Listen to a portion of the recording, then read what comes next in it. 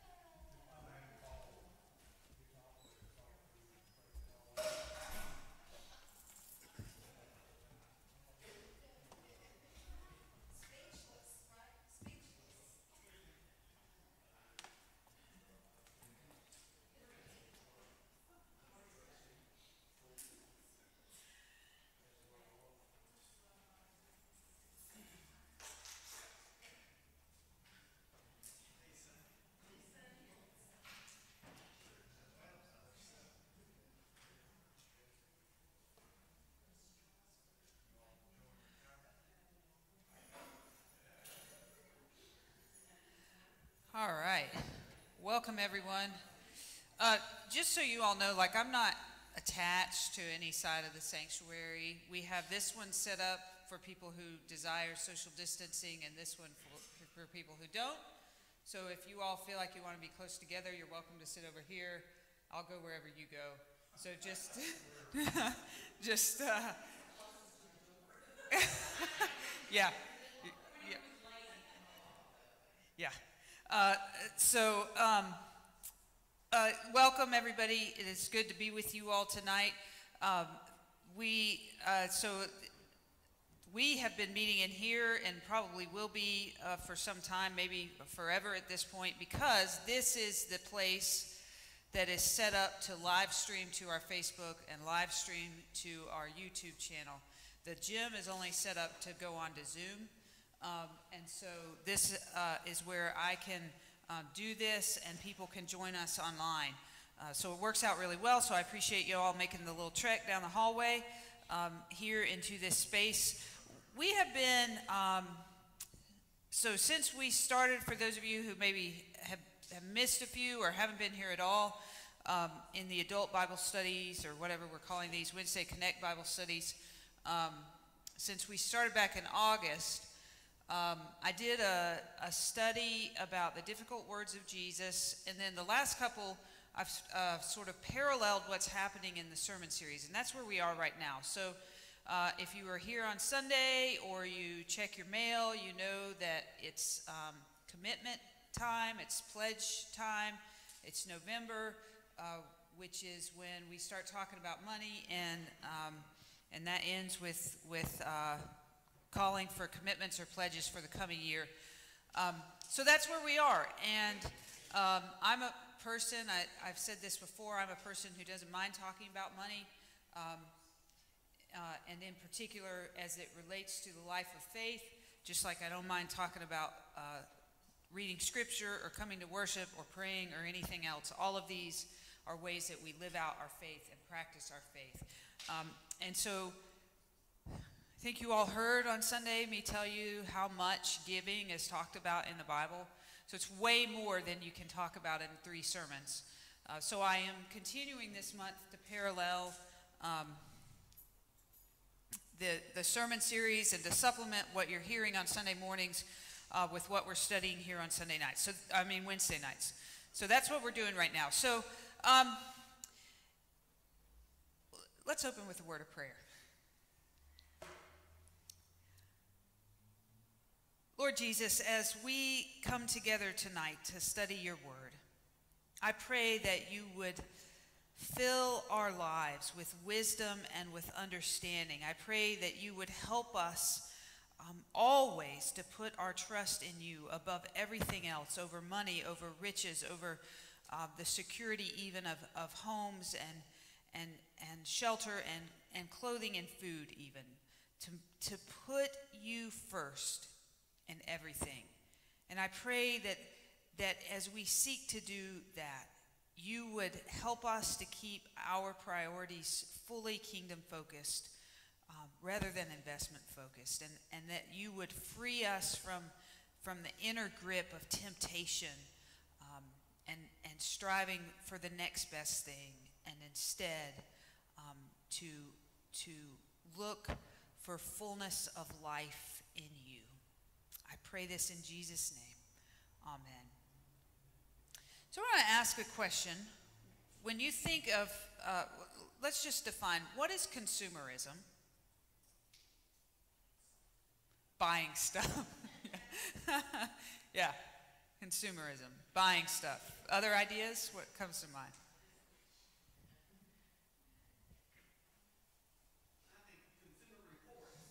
Yeah, okay, it's what? Making decisions about purchases. Yeah. Somebody over here said something. Did I? Using stuff. Yeah, consuming it. Yep. Yeah. Any other ideas about consumerism? Keeping up with the Joneses. Yeah. Yep. So there's sort of one level where it's you buy the stuff, you buy stuff, right?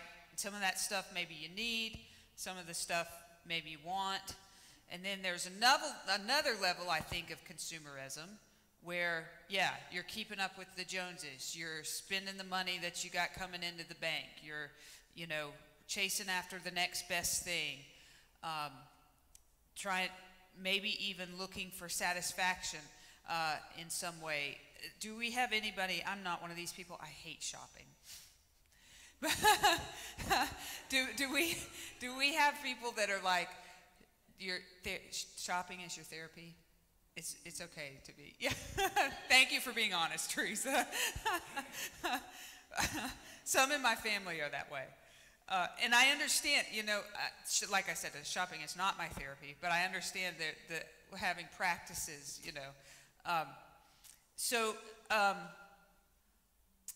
thinking about consumerism, anybody want to talk about a time when you felt the pull of consumerism, when you felt maybe some influence about how you consume things, anything like that? Anybody got a story they want to share? Or you thought you had to? Yeah. Well, last spring, going to Costco, yes. Yeah. Yeah, that was crazy, wasn't it? Yeah. Yeah.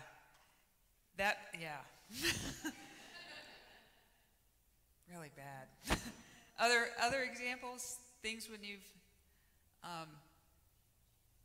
felt the pull of consumerism or the need to make a purchase or anything like that? Well, I think, especially if you shop internet, whatever, and if you're just curious about something and you Google it and you check prices and you think, okay, well, I'm just gonna think about it. Everything after that, every time you go on there, it's $5. Yes. Here it is. It is freaky. And you know what I've noticed lately is sometimes if I just say something, they're listening, yes. It's like, what? Yeah. Isn't it crazy? So real. Worried about the shop putting something in you. They already know where you're Yeah. They know where you are. Yeah. These things right here. They've got us. Big Brother is watching. Yeah.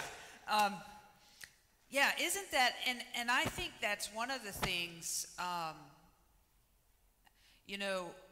more and more and more, and you all maybe have had these conversations, we can see how much companies invest in advertising, and now especially directed advertising, and how much they count on that. And, if they're doing that and they're investing in that, it means they're seeing returns from that. It means it's effective.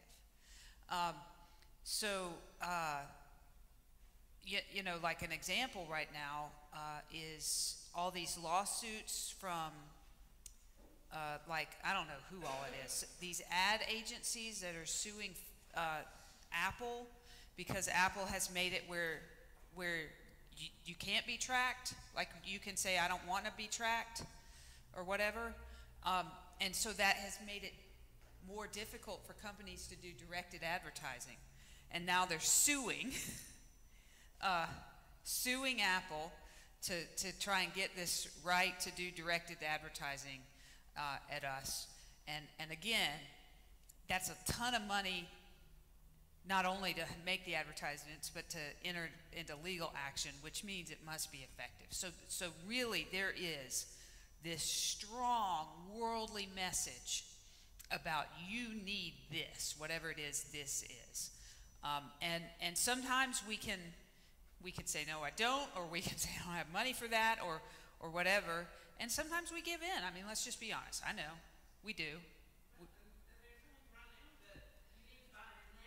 Yes.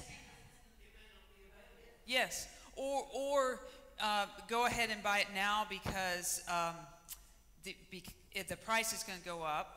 Like this week, the thing, inflation is big, you know, and yeah, the supply chain thing, like buy it now and you'll have it by Christmas maybe. Which when you have a 6-year-old is really hard to do.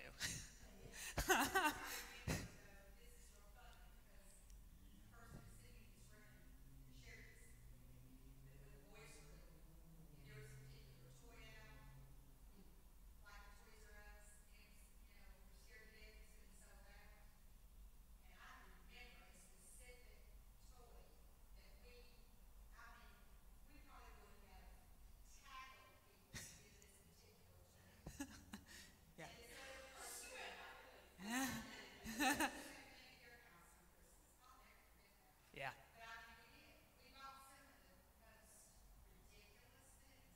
Yeah. Yeah. My mom tells a story about when I was, I don't know, probably 6 or 7, and the big thing that year were Cabbage Patch Kids.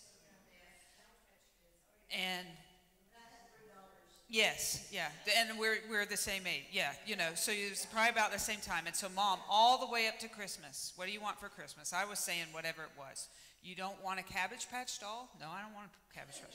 She said like 2 days before Christmas. I was like, Mom, I want a Cabbage Patch doll. I don't remember if I think I got it for my birthday that year maybe. I don't know, but anyway, you know, yeah, and when you have kids, it's even more challenging because they're kids, right? I mean, next bright shiny thing, it's cool for a few minutes, and then that's it. So yeah, there's these messages all the time about consumerism, about buying, about you need this or that. But then when we look in the Bible, of course, what we see from God is this call to generosity. So there's a couple passages we're going to look at tonight. If you can turn with me to 1 Timothy chapter 6.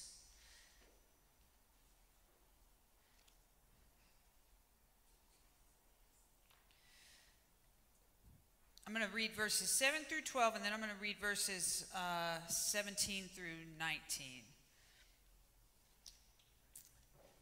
Paul writes, we didn't bring anything into the world, and so we can't take anything out of it. We'll be happy with food and clothing.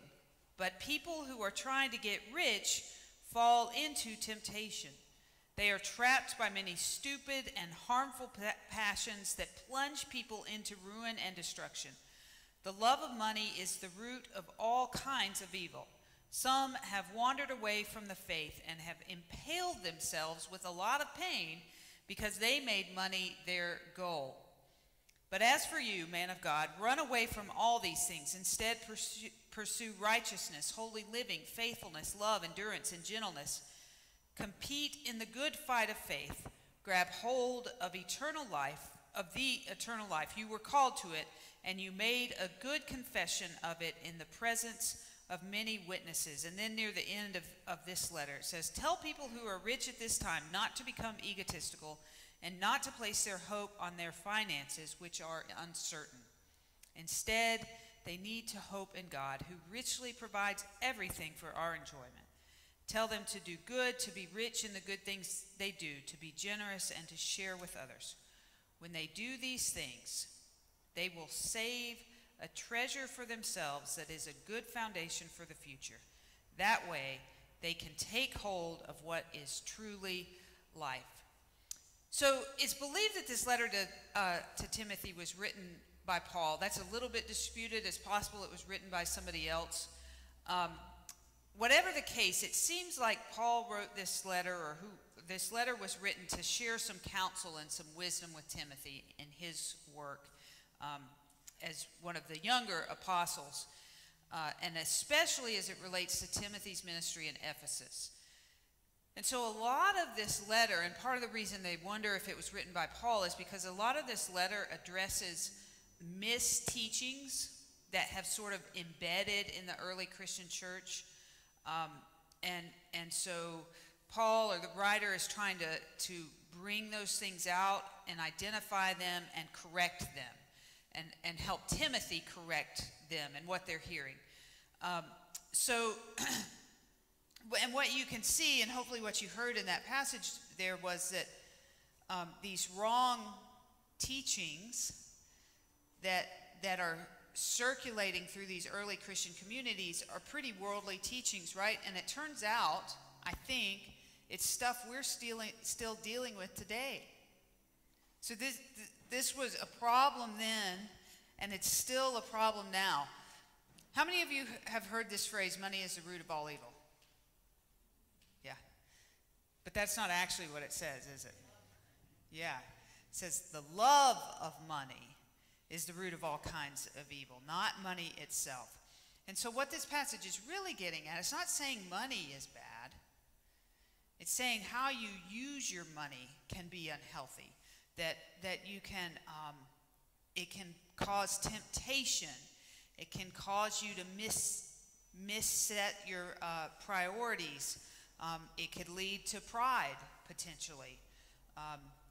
So really what I hope, you heard Paul, or the writer, kind of lay out this, the love of money is the root of all evil, kind of talking about how going the way of the world can cause problems. And then what does he do? Do you remember what he lists after that? He says, instead, do this. You remember? Yeah, pursue righteousness. Did it sound like the fruits of the Spirit? Yeah, gentleness. It is. This is one of the places where we have sort of a listing of the fruits of the Spirit.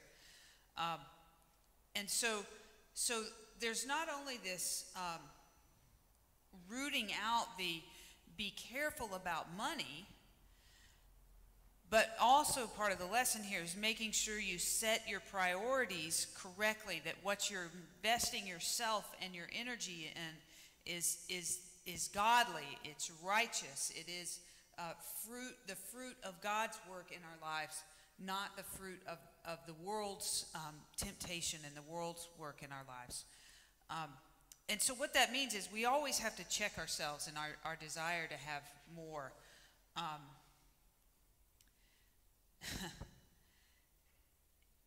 Because as Paul teaches, it can lead us to indulge in stupid and harmful things. I kind of like that line. We never think it's stupid until later, right? Until it's too late, till the harm has been done. The treasure that God offers is eternal.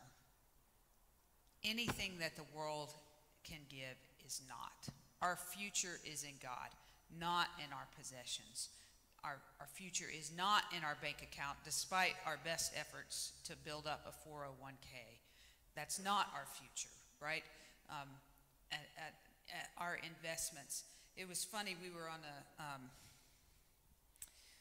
a Sabbath retreat. The staff was on Sabbath retreat Monday night and yesterday. And we were having a conversation, I think it was at lunch yesterday. Tina, you can correct me if I'm wrong. We were talking about money. I don't even remember why. But Don Washburn, the director up at Camp Lookout, he said something about, these people with millions of dollars, like, we don't even understand.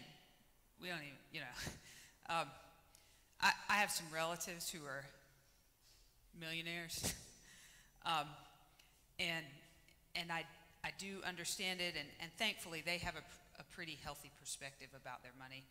They also have a lot of things that only millionaires can have. But I say that to say what I'm getting to is it is so easy to get sucked into what we do or what we don't have, and to forget how our entire future is in God. Just a little statistic to kind of go along with that. I was doing some research for this Sunday's sermon, and there was a study done of tax returns, people's tax returns about 4 or 5 years ago. And on average, people with an adjusted gross income of $35,000 or less give about 9% of their income to charity, to nonprofits.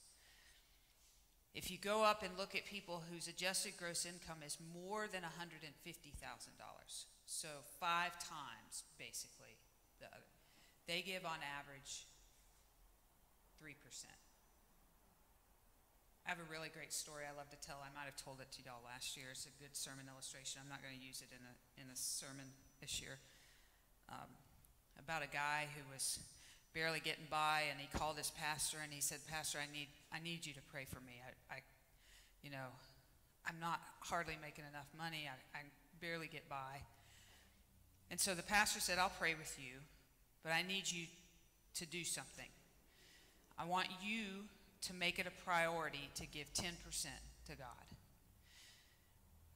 And the guy was like, "Well, I'm making $17,000 a year. That's, $1,700. So that's, $150 a month or something, whatever." He's like, "I think I can do that." So he started doing it. Things got better. He got promoted, whatever. Calls the pastor back several years later. He says, "Pastor, I need you to pray for me.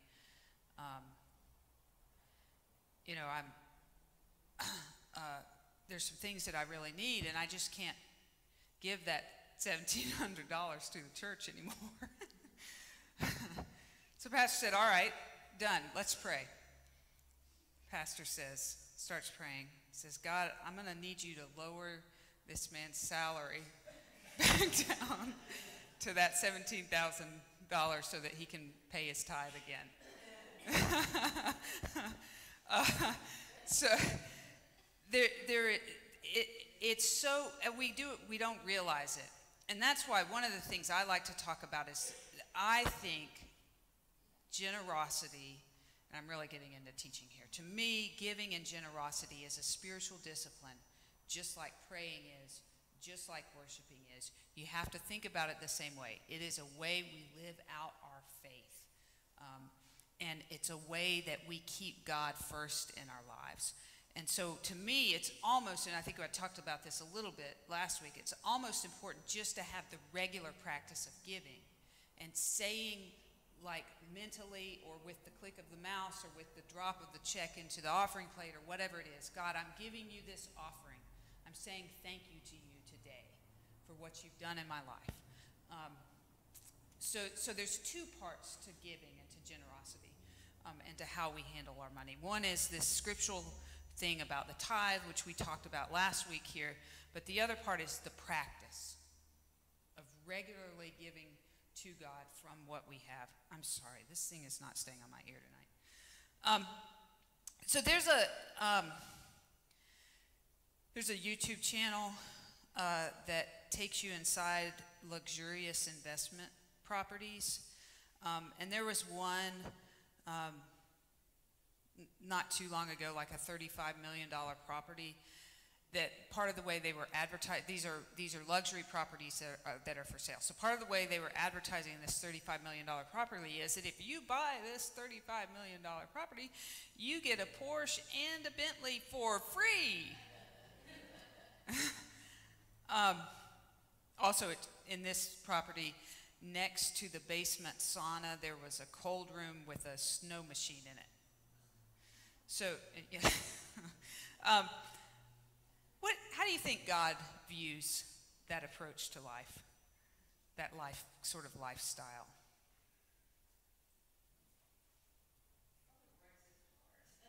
Yeah. Yeah.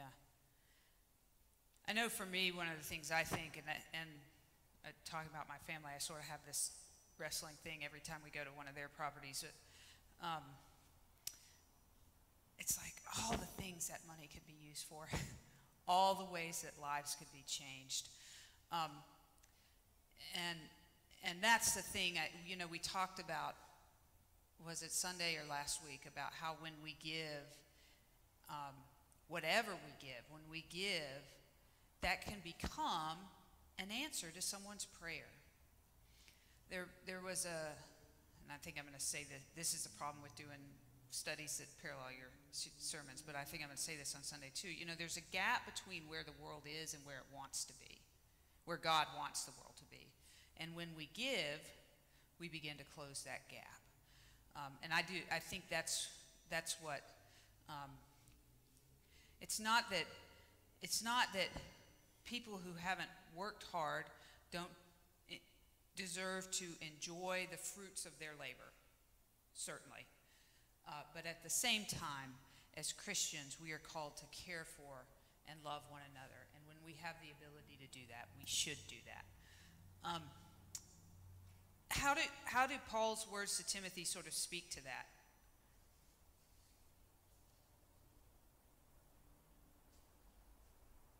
Ideas? And it says, what? Don't forget how it's put. I've read so many verses on money in the last 2 weeks. Yes, thank you. Don't be proud and arrogant. There's some other stuff in there, right? Contemptuous of others. There we go. That was the one that was in my head. Don't set your hopes on uncertain riches. Yeah, that's what happened in the crash at the Great Depression, right? The roaring 20s, and people built up their wealth, and their security was entirely in that, and then, yeah, exactly. Yeah.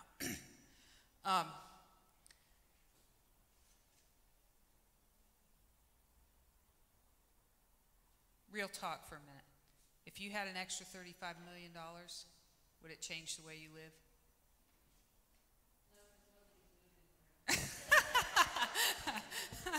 She said no because Mother wouldn't move anywhere else. I think the answer would be definitely yes, but in which way? Right. How would it affect? Yes, it is going to affect Yeah. a lot because you have a lot of people come to you asking for money and stuff like that. So Yeah. it can't help but change your life, but it's which way, Right. how you use that. Yeah. It definitely will change your life. And yeah, and then how you use that. And again, keeping things in perspective, right? So it's not that having the money is the problem. It's how you use the money. It's how you set your priorities. It's how you live out your faith that matters. Okay, let's turn to Acts 20. A little bit more about Paul here. I'm going to read again, beginning in verse 22. So this is Acts 20, beginning in verse 22, and I'm going to read through verse 35. Now, compelled by the Spirit, I'm going to Jerusalem. I don't know what will happen to me there. This is Paul. What I do know is that the Holy Spirit testifies to me from city to city that prisons and troubles await me. But nothing, not even my life, is more important than my completing my mission. This is nothing other than the ministry I received from the Lord Jesus to testify about the good news of God's grace. I know that none of you will see me again, you among whom I traveled and proclaimed the kingdom. Therefore, today I testify to you that I'm not responsible for anyone's fate. I haven't avoided proclaiming the entire plan of God to you. Watch yourselves and the whole flock in which the Holy Spirit has placed you as supervisors to shepherd God's church, which he obtained with the death of his own Son. I know that after my departure, savage wolves will come in among you and won't spare the flock. Some of your own people will distort the word in order to lure followers after them. Stay alert. Remember that for 3 years I constantly and tearfully warned each one of you. I never stopped warning you. Now I entrust you to God and the message of his grace, which is able to build you up and give you an inheritance among all whom God has made holy. I haven't craved anyone's silver, gold, or clothing. You yourselves know that I have provided for my own needs and for those of my companions with my own hands. In everything I have shown you that by working hard, we must help the weak. In this way, we remember the Lord Jesus' words. It is more blessed to give than to receive.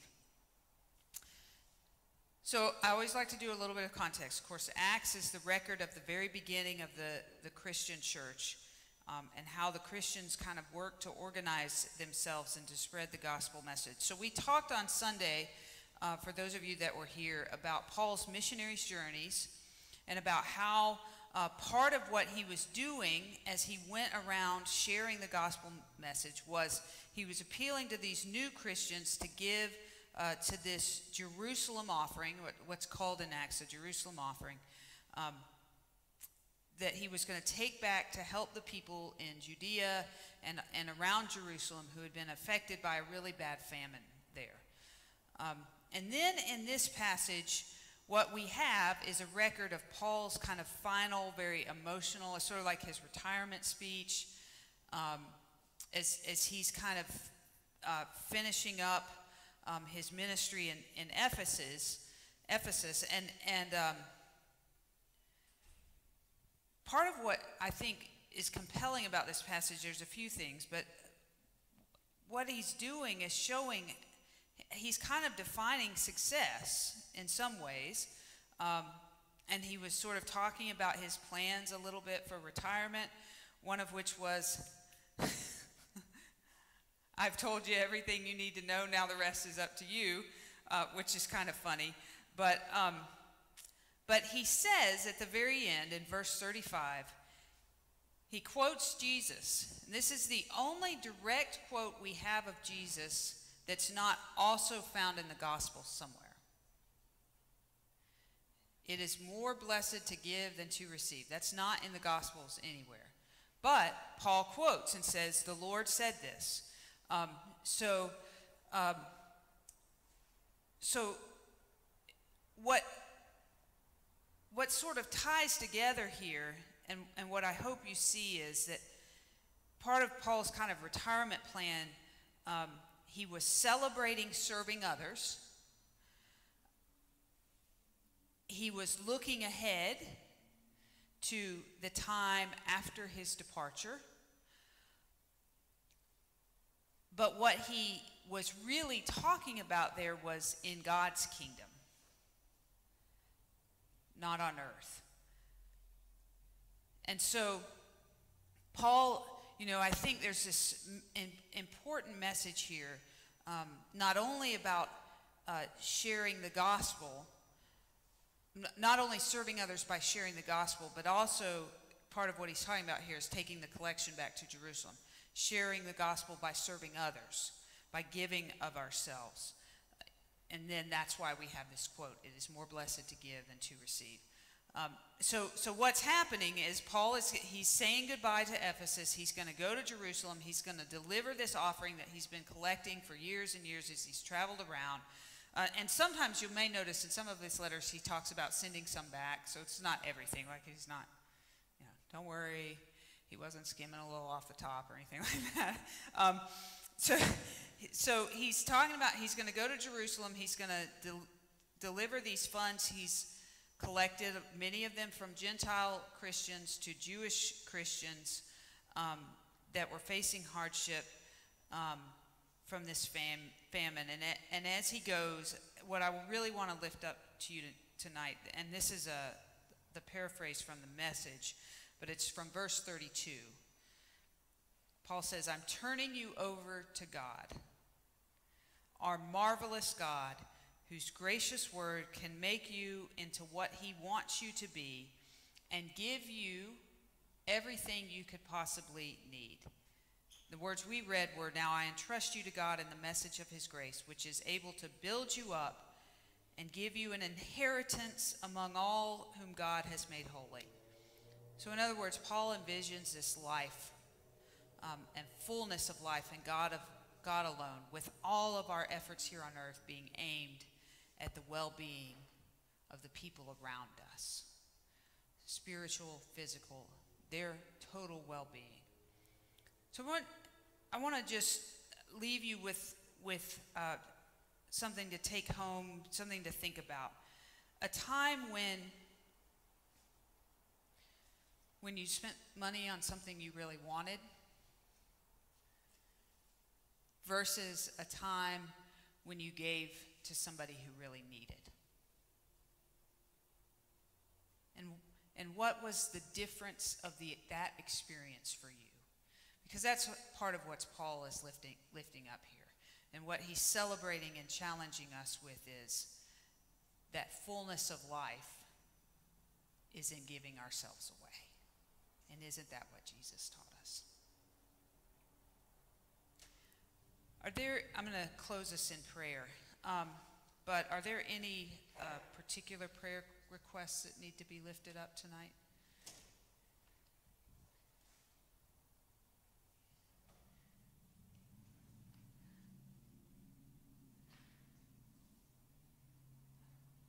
Just a couple that have come into the office this week. Larry Putnam has been hospitalized this week with, it started with a lot of pain. They're still trying to figure out exactly what's going on. They think the pain is just from some degeneration, musculoskeletal degeneration, but there's also heart problems and low blood pressure. His daughter Michelle said they're probably going to do a procedure, a cardioversion tomorrow. So he did talk to me from his bed in the background and was grateful for the call. But be in prayer for Larry, and also Jared Rowe is hospitalized again. Beth just told me they've just put him in a room. He's been in the ER since yesterday. He's got a little bit of pneumonia. He's got swelling in his legs. There's a lot of different things going on there. So prayers especially for him too. Any others? All right, let's bow for a word of prayer. Loving God, I praise you for the abundant life that has been shared with us through your Son and our Savior, Jesus Christ. I thank you for the example he set for us of costly self-giving. And I pray, Lord, that you would guide each of us as we seek to grow in our faith, as we seek to grow towards you, towards the same sort of costly self-giving, towards the same sort of selfless generosity that becomes a part of your kingdom work and helps more and more people experience life in you. But especially tonight, God, we lift Larry and Jared to you and other people who are facing challenges and hardships right now. God, I pray that you would bring healing to them. I pray that you would bring strength, comfort, peace, rest, that you would calm their spirits and their minds, and that they would know your love in all things. Go with us as we leave this place tonight. Keep us safe. Keep your presence ever before us. Guide us in your way, and help us to be a light to others. In Jesus' name, amen. All right. You all have a nice evening. We'll be back here next week for one more, and then we'll have a Thanksgiving break.